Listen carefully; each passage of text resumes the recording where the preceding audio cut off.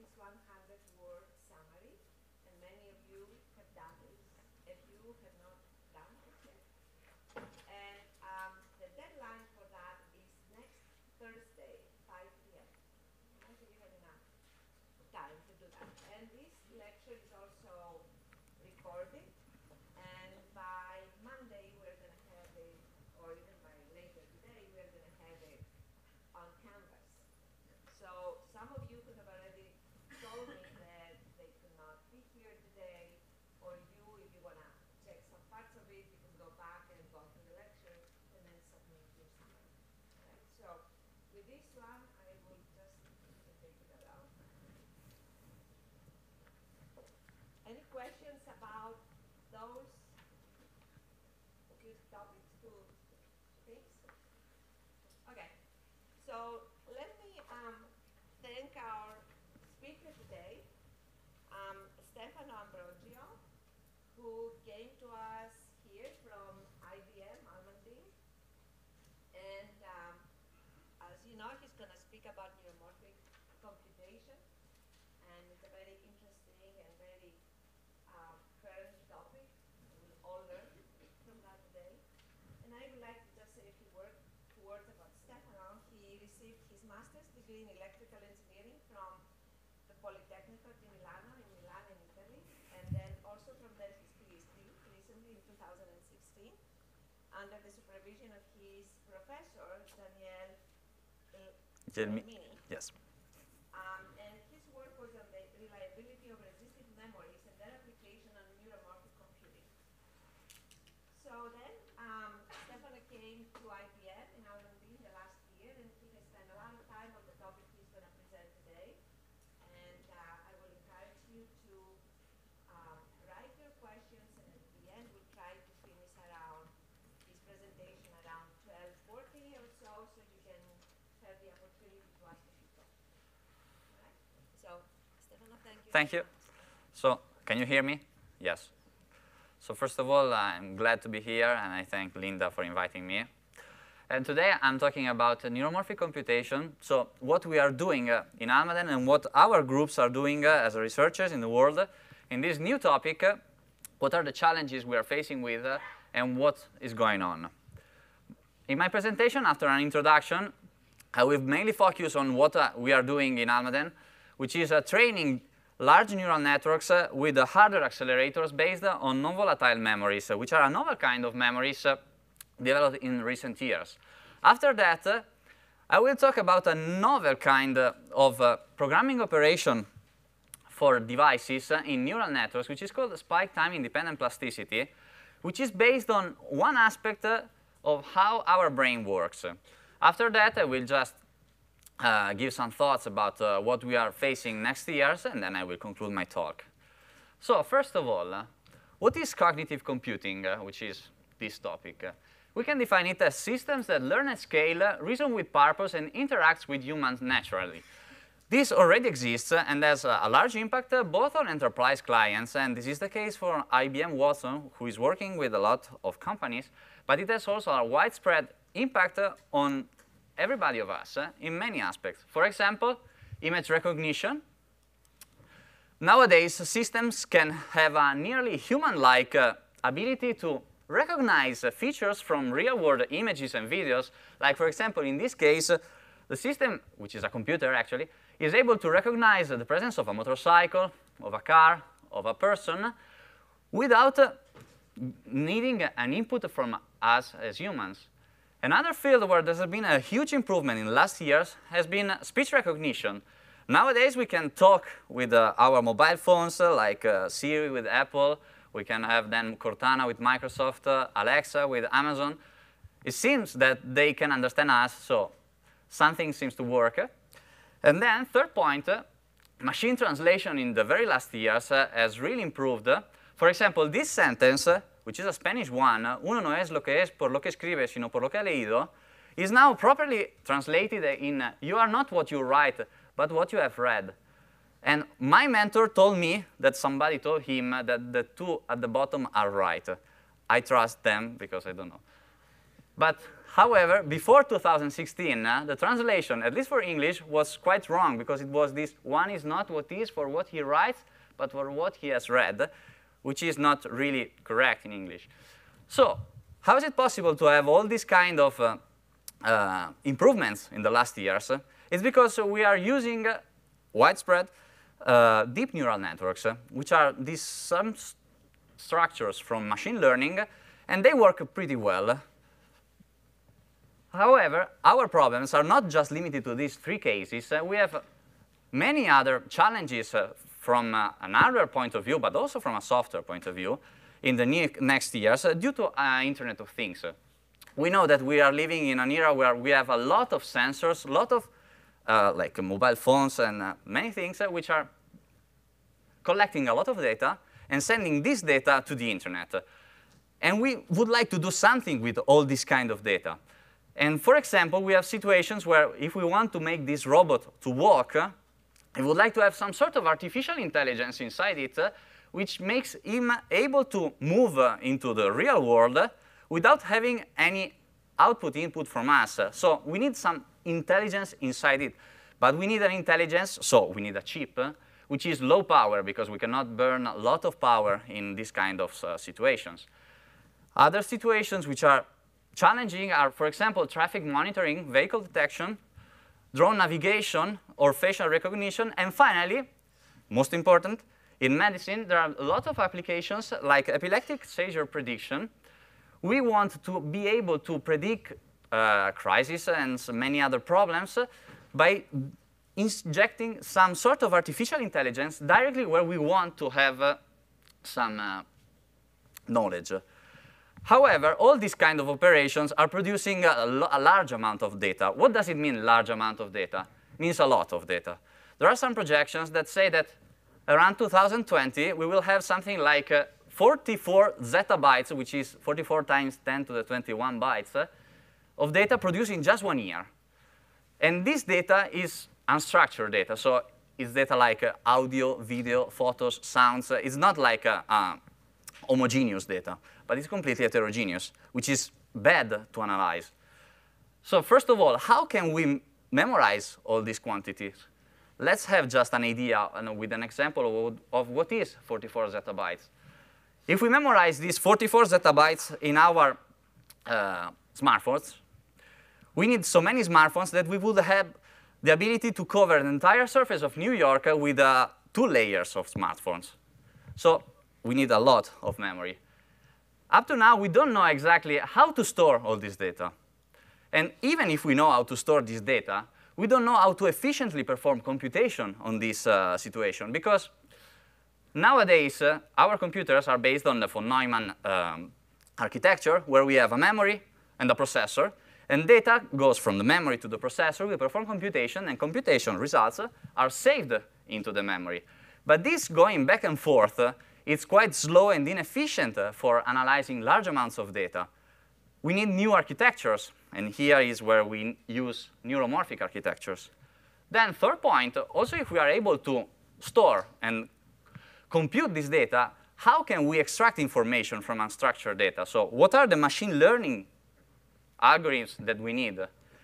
In conclusion, we have 2 questions. The first one is, what we have now from the machine learning community is enough to deal with all these challenges? And second, are CMOS silicon-based devices, so the technology we have now, our computers, adequate to meet all these challenges?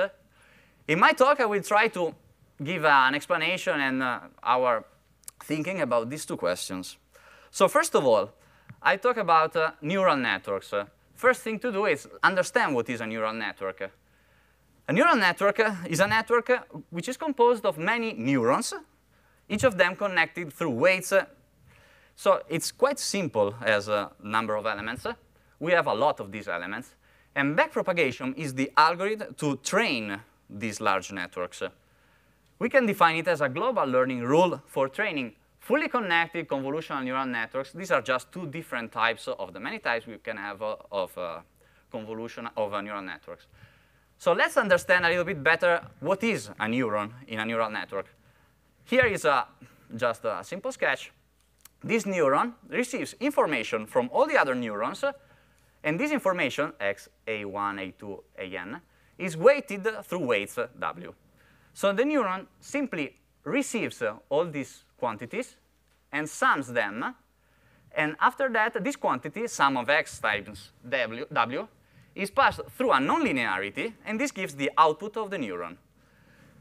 Why do we need the nonlinearity, which is, by the way, typically machine learning scientists use the rectified linear unit, which is just a diagonal, but is 0 for negative values, hyperbolic tangent function or logistic function. Why do we really need this nonlinearity? Let's think of a linear neuron. So it's just doing a sum of x times w. If we build an enormous network, but everything is linear, we can reduce the network to just one equation. So we have no computational power if we have no nonlinearity. For this reason, this f is essential. Now, after defining the single element, the neuron, let's see how we can connect many neurons to create a network.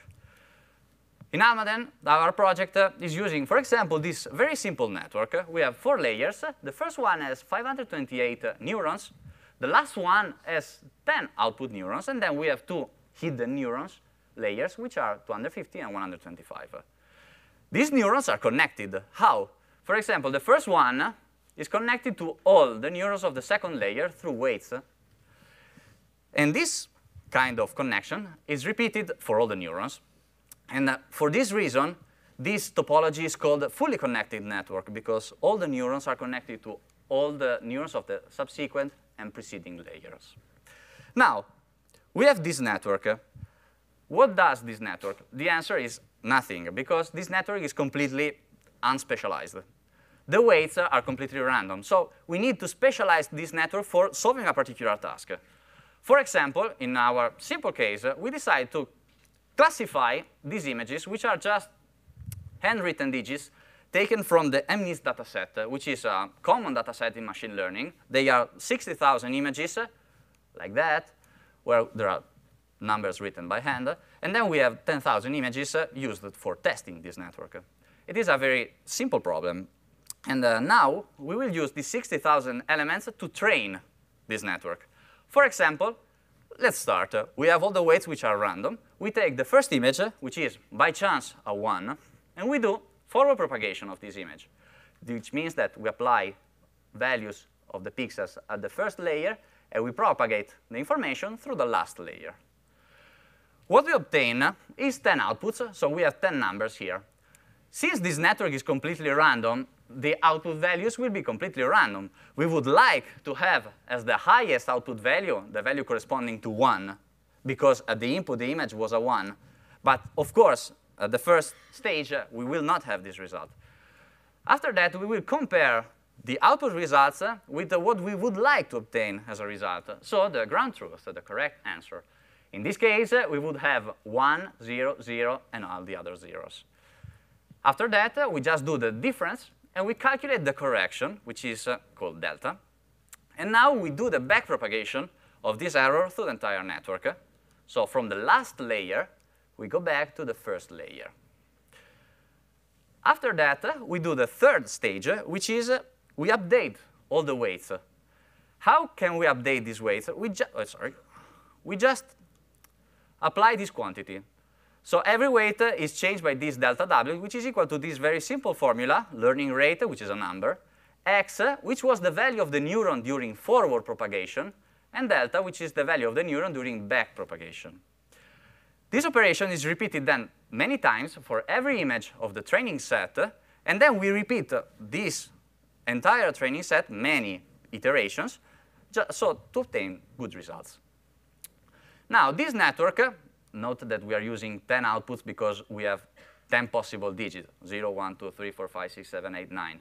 If we have, like, for example, letters of the alphabet, we will have a different number of outputs. Now, this network can give us many opportunities from a hardware point of view.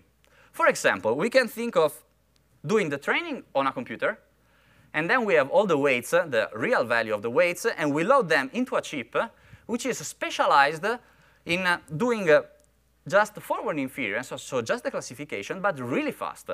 And this is an hardware which already exists. It is IBM True North chip. Was developed like a couple of years ago, and now it works. And then there's a second option, which is not doing the training on a software, so on a computer, but doing the training directly on the chip. So we have both training and forward inference in the same chip. Why this thing is interesting for us? It's because training operation is slow, but dramatically slow. The huge networks, for example, the ones which are used by Google, by Facebook, and so on, they need to be trained for like 3-4 weeks, not on one computer, but on clusters of GPUs. So you can understand the problem is really a large problem, because these companies cannot wait 1 month for having results from training a network. And for this reason, we want to develop some hardware, a chip, which is able to train big networks faster and at lower power. Now, let's see how the modern technology works on just a single layer, just to understand how it works. The basic operation is the multiply and accumulate operation, so we just calculate this sum of x times w. And this is performed today with GPUs, graphical processing units, and they work pretty fine because they are optimized for that. But still, they are spending a lot of time moving data due to the von Neumann architecture and von Neumann bottleneck. They spend a lot of time moving from memory to the processor. Our dream would be to reduce the distance, the physical distance between the memory and the processor. Ideally, it would be nice to do the calculations inside the memory. So let's see now a little bit more about the memory, because we want to do something with memory. Let's understand what the memory community and memory researchers can provide us. This is a typical hierarchy of memory on a computer. We have like a CPU, which is corresponding memory. And this memory is really fast because it must cope with the CPU calculations. And the access time is around 1 nanosecond, so super fast. After that, we have a DRAM, which is the second level, a little bit slower, but still around tens of nanoseconds. After that, and you all know when you use your computer, when you access your disk, your hard disk, times become really longer. In this case, we have access times around 1 millisecond. So you can notice there's a huge gap between the DRAM and the hard disk. The memory community, for like 15 years, they wanted to fill this gap with something. So they wanted something which was blurring the edge between this region and this region. And they wanted to develop something which, so a new memory, able to be solid state, so nothing which is moving, fast, non-volatile, so if we turn off the electricity, the memory still stays there. With a high endurance means where we can program the device a lot of times, so we can program the memory many times. And after that, it must be cheap, because that's always really interesting for industries. This memory is called generically storage class memory, and there are 3 main candidates for this role, which are phase change memory, resistive memory, and magnetic memory. These memories exploit different physical behaviors, but the main concept is just one. I want a device where I can change the resistance, the electrical resistance of the device by just applying a voltage pulse. And in this way, I can memorize different memory states by just having different resistance states. In our project in IBM, we use this phase change memory, which is quite simple as a device. So the physics is not really simple, but the idea is simple. If we want to have a low conductance state, we need to have a material which is amorphous. Instead, so the lattice is disordered. If we want to have something which is high conductance, we use a material which is crystalline. There is a material which is the GST, which is a chalcogenide, where we can reversibly switch between this state and this state by just applying voltage pulses, and so we have a memory. For example, here there's a sketch of this memory where we have an amorphous region here, the blue one. This corresponds to a high resistance, low conductance. But then, if we apply voltage pulses, we can gradually change the resistance of the device up to a high conductance situation where the amorphous region is almost disappeared. This device exists. It's not in production, but Intel is trying to make it in production. And so we are using this one. These devices are organized in very simple architecture, which are called crossbar arrays. So you can select one device by just selecting the corresponding word line and bit line. Every device is just in series with a selector, which is an element to access the single memory. I want to go there, please turn it on.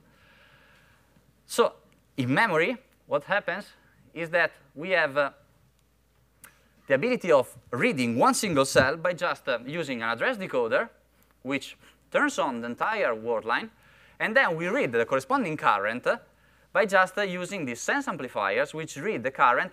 They are able to sense two levels, 0 or 1, because we are memorizing bits, not an analog value. But still, it works. Now, from a neuromorphic point of view, this is really interesting. But we want to change something to be able to do what we really are interested in. So we will take the same array, crossbar array, but we will change the peripheral circuitry. No more address decoders and sense amplifiers, but we will have, for example, first layer of neurons and second layer of neurons. Now, we know that two neurons are connected through a weight. The weight here is encoded in a couple of devices. We take the value of the conductance of this device and the value of the conductance of this device, and we do this difference by just reading differentially these two currents. And this is how we encode the weight. So it's in the conductance of the devices. Now, we want to do this operation, sum of x times w.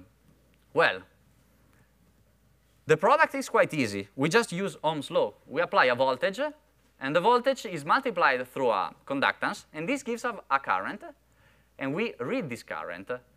Then we need to do the summation. We just activate all the neurons, so we have every single current contribution, and we sum these contributions thanks to Kirchhoff's current law. So we perform this operation really easily in this kind of arrays, and we perform calculation directly in memory. That's why this structure is appealing for neuromorphic computing.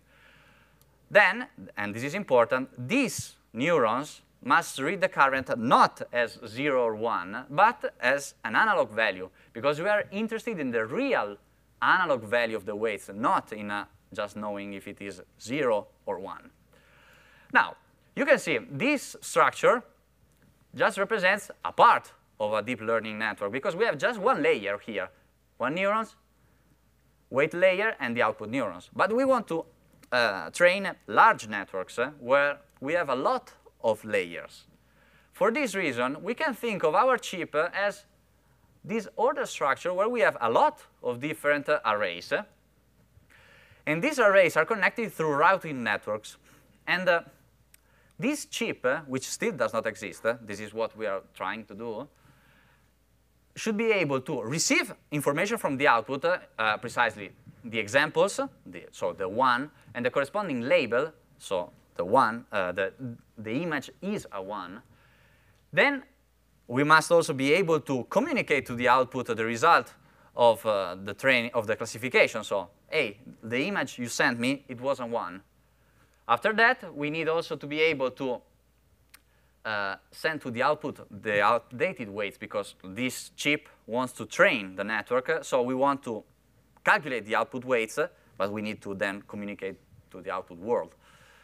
After that, we also need to be able to perform weight override. So we want to use this chip in a more parallel and distributed computing scheme, where we have more chips, and these chips need to talk one to the other one. Now, let's suppose we have this chip. But this chip, if we want to have something which is commercially competitive with the technology of today, what this chip should have? This chip should be low power, faster, not of the technology of today, but of the GPUs of the next few years, because we are studying something, but also NVIDIA is studying something for GPUs. So we need to do better than them in the next years.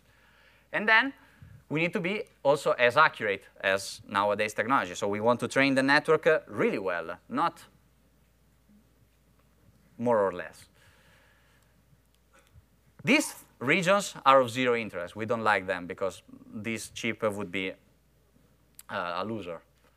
But then there are two situations where there's some interest. This one, a chip which is low power and accurate. This is good for situations where we have constraints in power, like in cars, where we cannot use lots of watts. And then this situation where we have a chip which is accurate and faster than technology. In this case, we can have an application in servers where we are not really concerned about power consumption. Finally, there's the sweet spot, which is the center. We have all the 3 points, and so we are happy, and we can sell our chip with no trade-offs.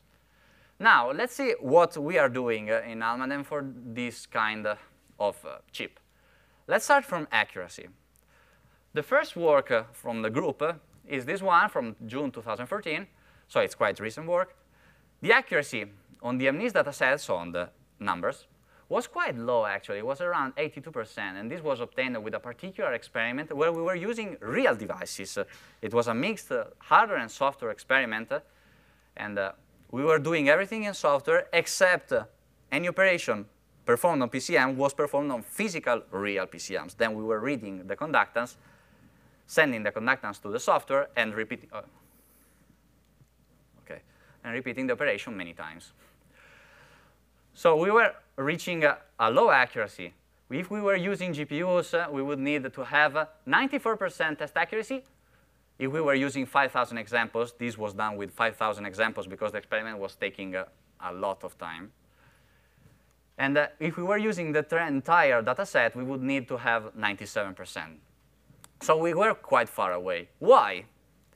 Because the real device, PCM, is not as good as we really want. There are many non-idealities for neuromorphic stuff. For example, if we want to, this first plot just shows how the conductance behave as we apply voltage pulses to increase the device conductance. We have some devices which are dead, so they have zero conductance, some devices which are always on, and some devices which are having different behaviors. So the maximum conductance is different. We have different curves every time. There's a stochasticity of programming. Sometimes we ask, please increase the conductance, and then the conductance decreases, which is bad. And then we have particular nonlinearity of the device. After that, we have also asymmetry of the conductance behavior. So set transition goes gradual, but the reset transition, the decrease, is very bad. Now, this was having an impact on the network because the weights were steering the network towards 0. And so this was really bad because the network was frozen. All the weights were 0. The information was not passing anymore. So I will just skip this slide. We were able to model the nonlinearity of the device and study the effects into our simulator, which was this one. And doing that, we were able also to study all the single different effects in the simulator. And all this knowledge led us to nowadays results. Now we are able, with the same devices, to obtain a higher accuracy around 97%, which is in line with what GPUs can obtain. Of course, this has been done with a new structure, and I'm not allowed to describe it, so I hope one day I can, but they don't allow me. So at least in the accuracy, we are OK. Now let's see what we need to do to be faster than GPUs. We know the good point is that we are reading in a parallel fashion these arrays. Well, we are reading parallel, and we are doing parallel computation. This is good, but in reality, we are doing an almost parallel. We are taking some columns, and we are multiplexing these columns because we have just one capacitor and one analog to digital converter. Why we have this? Because physically, we don't have space to make the circuitry for just one column of weights. If we define CS as the number of columns which are shared between the same circuitry, we observe that the training time, of course, goes down if we reduce the number of columns which are shared. Our ideal situation would be having just one.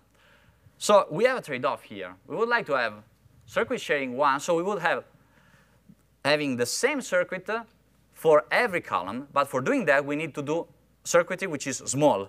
And for doing small circuitry, we need to make some approximations in the functions we ask to the neurons. So we don't ask for a very precise neuron, but at least it is compact. So there's a trade-off which must be taken into account. Now we tape out 2 array diagnostic monitors to study this, and now we are studying these structures. One has just 1 array, and the other one has 2 arrays which are connected, so we can implement a basic input layer, hidden layer, and output layer. And actually, this is what I'm doing now. And these are the images of the 2 ADMs and the corresponding macros. Now, I will just skip to the second part. We know that backpropagation is what I've described now. It is basically what people thought the brain was doing in the 40s. Now we know the brain is not doing this kind of computation, but we have different kinds of computation. Spike time independent plasticity is a novel protocol which has been really measured in biological cells. Let's take, for example, this structure. And this, by the way, this protocol allows to program the device. So we are not programming through backpropagation. We are programming through STDP. So let's consider a situation where there's a pre-neuron connected through a synapse to a post-neuron. If the pre-neuron fires before the post-neuron, the synapse undergoes potentiation, so the conductance of the synapse increases. Instead, if the post-neuron fires before the pre-neuron, the conductance decreases. This very simple algorithm can give us some computational power. For example, there have been some works, this one from IBM and Yorton Heights in New York, where we are implementing the weight with a phase change memory element, and we can program the device based on the relative timing of these 2 pulses. The structure is the same as before, but what is different is that now we are sending spikes because we are interested in the relative timing. This is also the curve corresponding to this is the STDP curve, so basically this curve, obtained from real devices. By the way, you notice the huge scatter. This is the scatter of real novel devices, so it's not always easy to cope with them. There are also other structures, for example, this one, where we can use a simpler structure with just 1 device and a corresponding selector. I will just skip the explanation of this, but we have the description of the learning of 1 pattern. For example, you can see here, this is an unsupervised learning, so it's OK for interacting with real world. We have an input, which is a 1 with some sort of noise on it, and we can see this is the map of the conductances of the devices. We have the devices corresponding to the map, which are potentiated, while all the others are depressed. And so at the end, this network, which was unspecialized through the STDP, is now specialized on this pattern and can recognize it. STDP also allows to do something a little bit more complicated, which is classifying many different images. Here, I have a system where I'm showing, with the same probability, 10 different numbers, 10 digits. And this network, which is a little bit complicated, has different maps corresponding to different devices, conductance maps. And we notice that at the end, the network is able to specialize and recognize all the different numbers in an unsupervised way. So this is a very basic but meaningful computational operation. Now, last part of my presentation. Up to now, I've told you that we are memorizing weights with this couple of devices, but none prevents us from doing something better or something new. Here, we have different operations, different options.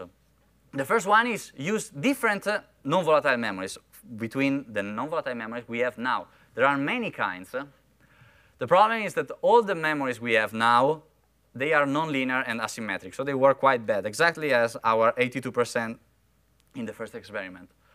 The second option is to completely avoid non-volatile memories and just use CMOS technology, because we would like to have a device which is linear. This is good. If the device is linear, that's super nice. Capacitors are linear. The problem is that they are leaky, and they have also larger cells, so we are wasting a lot of our area. Finally, there's a third way of operating, which is let's create a new device, an improved device. This would be like the best device, but it still does not exist. There are many groups that are trying to do that, but it's not easy. Let's see what the future will give us. After that, I will just give you a thought about this more complicated structure. Nowadays, all the operations regarding image recognition are done with these convolutional networks, which are a little bit more complicated than the fully connected networks I described before. These networks are huge, with many, many layers. We have convolutional layers for almost all the section of the network, and just the last 1 or 2 layers are fully connected. This structure works like that. This first part just recognizes features from the image, like there's a curve, there's a line, there's a number, and so on. While the last part, what it does is putting together these features, and then giving a classification output. So for example, if there's a line, there's a 6, a 0, we have this kind of image. But the reason why we have just 2 layers here and a lot of convolutional layers here is because these convolutional layers have reduced number of weights, while fully connected layers have a lot of weights. So they are computationally expensive to train. For this reason, what's happening is that people is studying these networks because NVIDIA is providing them this kind of accelerators, so accelerators which work well for this structure. They are not trying new architectures. But if we can provide to the machine learning scientists new structures, new accelerators, where we can train, for example, fully connected layers very fast, probably there could be a new network which is working even better. So this is something we really don't know, but at least we would give to machine learning scientists novel possibilities. So finally, I would like to just give some thoughts on what the device people should do. From a neural network point of view, up to now, there have been a lot of studies from different universities and companies, but based only on small data sets. For example, the MNIST, which is the one of the numbers. But we need to go to larger data sets. For example, this CIFAR10, CIFAR100, ASVHN. This is Street View house numbers. So from Street View, we are taking the numbers of the houses, and we are classifying them. It's really difficult because they are colored, they have different shapes, different positions, and so on. Then the last one, this ImageNet. This is the typical benchmark for neural networks today. If we go to larger data sets, the problem is that we need huge neural networks, and this leads to a large amount of weights. So we have large memory arrays with all the problems of the memory, like reliability, endurance of the devices, symmetry of devices, and then other technological problems. Then from an architecture point of view, we have multiple arrays, and we want to connect them efficiently, because if we are really fast in calculating one layer, but then we are losing all our time in communicating between different layers, there is no advantage. So this is also something really difficult to perform. And also from a theoretical point of view, there are some issues. The first one is what I mentioned before about what is the best network, so convolutional, many layers, for solving particular problems. And then for STDP, it's really interesting, but we need a lot of new theory about how it really works on large systems. So in conclusion, today I've just given an overview of what we have done in IBM in training neural networks with non-volatile memories. Now we have competitive performance on MNIST, but we need to solve all the subsequent problems. Then we notice that we need a efficient, area-efficient peripheral circuitry. I also described a little bit what is non-volatile memories for STDP, so this biological protocol. And then I just mentioned some challenges in cognitive computing for device people and also architecture people. Thank you.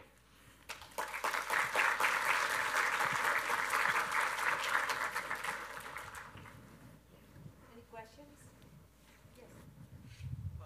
For your STDP training, how do you ensure that the weights that you're supplying back to the PCA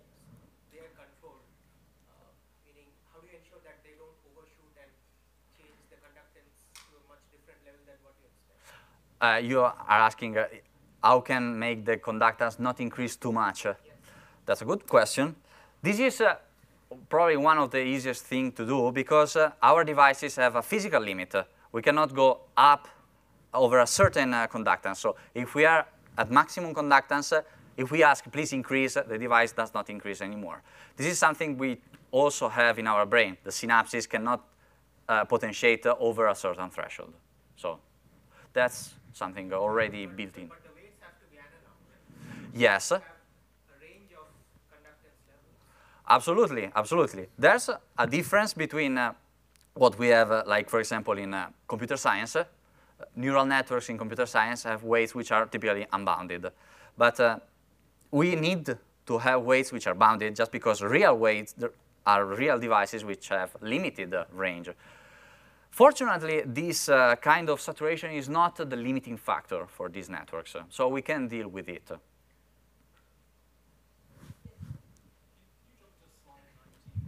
Yes?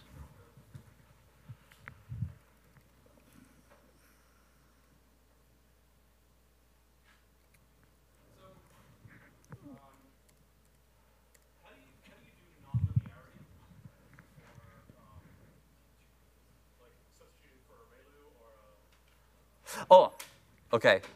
That's a good point. Nonlinearity is done here in the neuron because nonlinearity is inside. It's one of the operations of the neurons, so it is done here, which is a CMOS circuitry. The bias is just, we just add, like we can consider putting another extra line here, which is the bias, and then we can train it as we train all the other weights. Any other questions? Yeah. Okay. So you tape out, right? Yes. What process?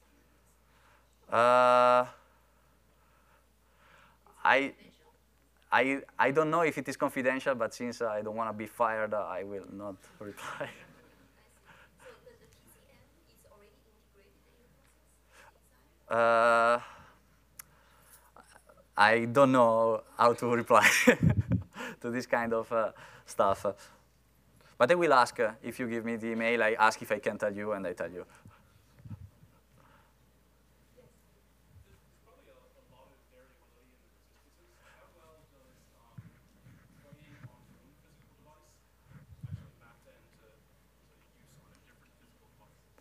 Well, that's a great question. This is, if not problem number one, is problem number two of these devices. So these devices have a lot of variability. You have seen the experimental results for the STDP curve, but it's the same here. So actually what's going on is that we need to deal with this variability. The nice thing of these structures of neuromorphic is that since we are reading the sum of all the currents, actually there's an averaging effect which reduces the impact of variability. While variability is super bad for memory applications because you're reading exactly this device, and then if this device is wrong, your read is wrong. In this case, you're reading the entire column, so there's a little bit more tolerance to variability. Any other questions? All right, well, thank you very much. Thank you.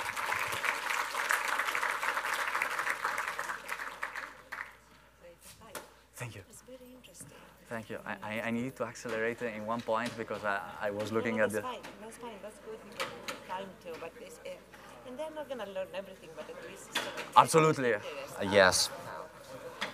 So that's very interesting on how you connect. This.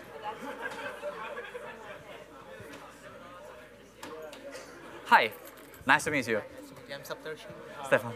So I had one question. Yes. Because I worked on resistive random access memories. Oh, yes. Back in my master's, not in my PhD. Okay, okay. Actually, I did my PhD in RAMs. Okay. Now I'm sold to the new device, but I have a background in RAMs. What sort of material did you use? Hafnium dioxide. Hafnium? Yes. Yeah, we use the same. Yeah. Hafnium oxide cyanide. Do you have also a transistor in series? Like So we did we did some, we just used like simple integrated fire neurons basically. I suggest that we may move outside and continue with the questions. Absolutely. Okay, just let me close this computer.